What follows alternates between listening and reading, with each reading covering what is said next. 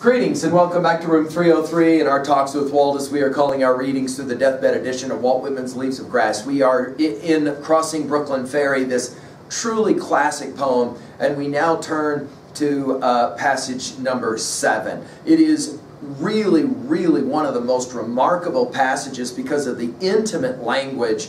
Some are going to really see this as the reason they love Leaves of Grass so much. It's almost as if Whitman is going to be saying, I'm watching, and of course this idea of the eye in the sky as something watching, and as an artist that has some sense that there will be an audience long after the fact. We've seen this already in part in Leaves of Grass, and we're going to see it now really powerfully. The word you will get used in very intimate ways 7 times. Now the assumption, and I'm hoping this is the case, is that you've been following our stuff at LearnStrong.net, Talks with Walt, the title of our playlist down the left-hand side, and that you've got your own copy of Leaves of Grass, and you're just annotating it up all over the place. We started at the very beginning with inscriptions stuff. We're going to talk in this lecture about starting from Pomona. Hey, you guys, when we did starting from Pomona, you'll remember I said so much is going to happen later in Leaves of Grass that will have been set up here for us. You'll see it again.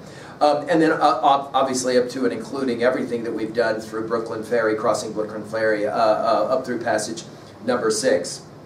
Now, just to begin this project, can you remember the last lines of Song of Myself? Some of you will maybe say, oh yeah, this is fun to go back and look at this, right? The spotted owl swoops by and accuses me, complains of my gab, my loitering. I too am not a bit tamed, I too am untranslatable. And then of course the famous lines, I sound my barbaric yacht over the roofs of the world. The last scud of day holds back from me, it flings my lightness after the rest, and true as any on the shadowed wiles, it coaxes me to the vapor of the dusk. I depart as air, I shake my white locks at the runaway sun, I effuse my flesh in eddies, and drift in lacy jags. Of course, this idea of the eddies and the waves of the river obviously come to mind. I bequeath myself to the dirt to grow from the grass I love. If you want me again, look for me under your boot soles. You will hardly know who I am or what I mean, but I shall be good health to you nevertheless, and filter and fiber your blood. Failing to fetch me at first, keep encouraged. Missing me one place, search another. I stop somewhere waiting for you. We commented on the fact that that last word of Song of Myself is the word you. Let's now turn to passage number 7 and just enjoy what's happening. By the way, at the conclusion of our lecture here, we're going to take a look at another poem at the end of Leaves of Grass, so long that we'll exegete in detail later, but we'll at least enjoy some of the echoes that are being set up. Passage 7. Closer yet, I approach you. What thought you have of me now? I had as much of you. I laid in my stores in advance. I considered long and seriously of you before you were born. Who was to know what should come home to me? Who knows? But I am enjoying this. Who knows for all the distance? But I am as good as looking at you now. For all, you cannot see me.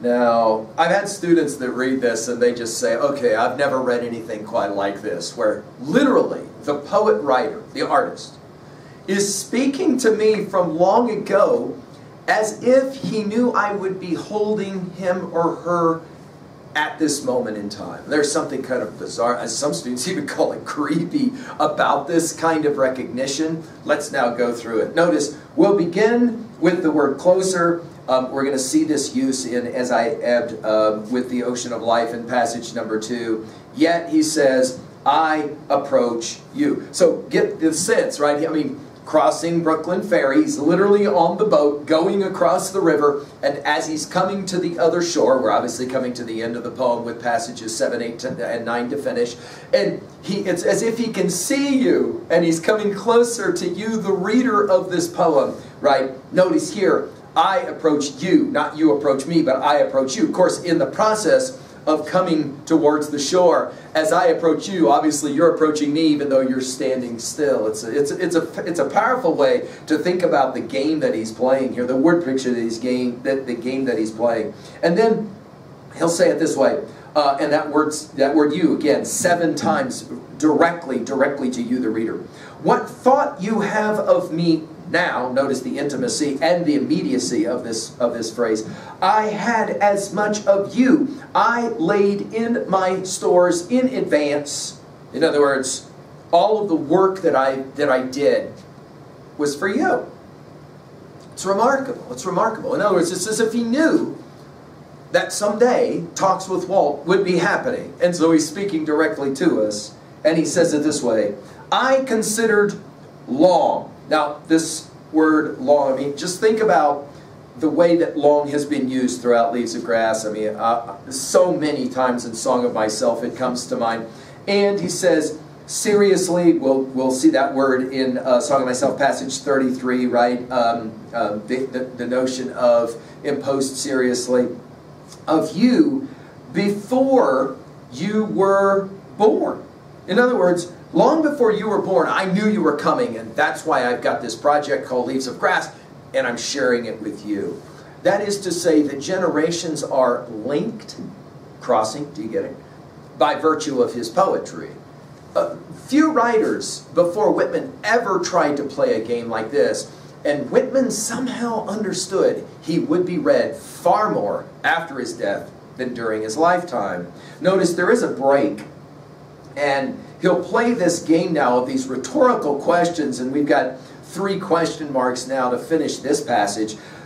That's quite remarkable how he says this in these rhetorical questions. Who was to know what should have come home to me? By the way, although he loves the word home in Leaves of Grass, this is the only time he uses it this way, to come home to me. It is a remarkable idea, and you'll remember that in passage 1 of Crossing Brooklyn Ferry, returning home is also used. So now at the end, and we're going to see this now in these lines and in the lines of passage 8 and 9, almost like repeating word for word almost entire lines that he will repeat, echo. And many have pointed out why this is such a melodic set of lines in Crossing Brooklyn Ferry. Love to read it out loud, for example. And there's whole groups of people, no kidding, that will get together at different places, many of them, of course, right there at the Brooklyn Bridge, and will read aloud these lines because they love to hear them read out loud because of these repetitions that we'll hear about.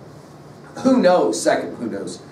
Who knows? But I am enjoying this. You'll remember in Song of the Open Road, passage 13, enjoying all without labor, right?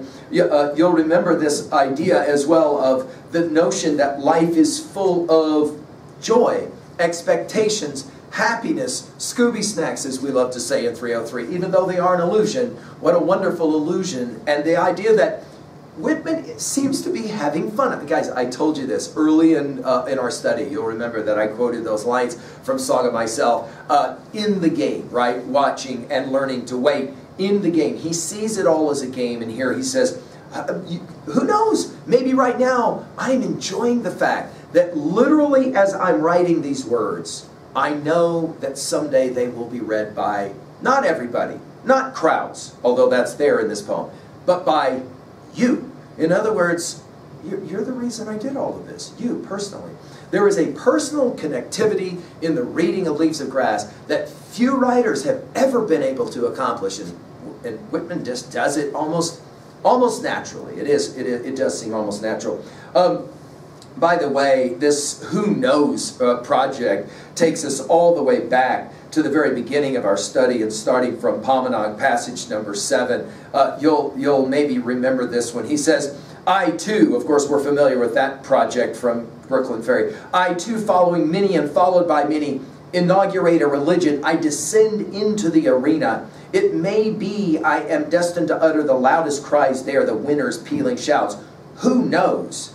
They may rise from me yet and soar above everything. This construction of who knows is the echo that you're remembering from an earlier study. Who knows? For all the distance, remember passage 3, distance avails not. But I am as good as looking at you now, for all you cannot see me. Now, this takes us to passage 1 of Song of Myself, and I promised you guys I wouldn't do too much of this, and I'm fighting to not do this in every line. It is true, guys, by this point in reading Leaves of Grass, and I would say in many ways that when we come to the end of Brooklyn Ferry, we have covered really so many amazing sets of lines, but the echoes are just remarkable, which is why, again, I say, if you're going to read your T.S. Eliot and Four Quartets and Bert Norton, my words echo thus in your mind. This notion of echoing, I think T.S. Eliot, more than any other poet, I think he learned it from Whitman. Do you remember these lines? Just this idea of good, right? You remember this? I celebrate myself and sing myself, and what I assume you shall assume, for every atom belonging to me as good belongs to you. This phrasing of as good, just as well, we might say, right? But I am as good as looking at you now. Do you remember Song of Myself, passage 4, in regards to this looking project? I mean, let's just play this game. He says, apart from the pulling and hauling stands what I am. Again, that I am construction from Exodus, right? Stands amused, complacent, compassionating, idle, unitary, looks down, is erect, or bends an arm, or an impalpable certain rest, looking with side curved head, curious, what will come next? Both in and out of the game, of course, the lines we were referencing a second ago, and watching and wondering at it.